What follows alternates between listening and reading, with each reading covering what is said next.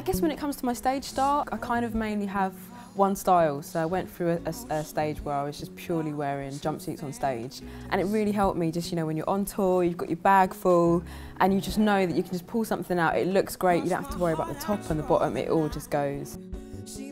I love kind of clash of colours. On this, the pattern, probably wear this like it's a head wrap or something.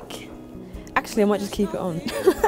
I love a good suit now, and it just feels so strong but really elegant at the same time. So that's probably my go-to at the moment. But the chains unlock, I won't blood giants, wild defiance, stronger than I've ever known. The first artist I fell in love with would have to be Lauryn Hill. She was so stylish, kind of Afrocentric. She had that American kind of swagger about her, but in a really ladylike, you know, unique way. And she never had to show off her body or sexualise herself in any way.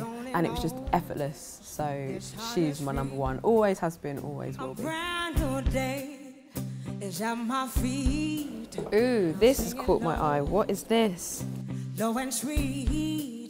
I think vintage is so important, you know, it's stuff that's absolutely timeless, and it's something special and it's something unique, you know, it's got a story behind it, it's got some history, and I think it's so important to incorporate that into my outfits and my stage style.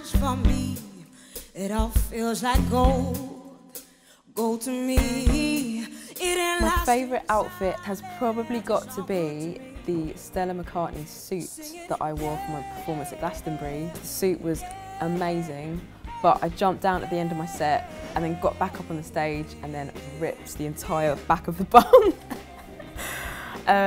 So I'll never forget that suit. Gorgeous! I have not seen a good scrunchie in so long. Let's go back in time. I'm doing this, guys. I'm doing this. I'm wearing a scrunchie. And I see the love. For my gig tonight, I picked out this shirt, these trousers. I love bold colours, I just can't get enough of them. I would totally dress like a rainbow every day if I could. Go to me, might not be damaged, but it shines from me.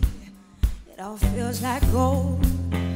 This headscarf as well, and also got my nails done green, so it kind of ties it in. I feel that fashion is really important in music. I feel it all cross-pollinates, and I feel, you know, when you're an artist, you express yourself through music, but you also express yourself in the way that you dress, you know?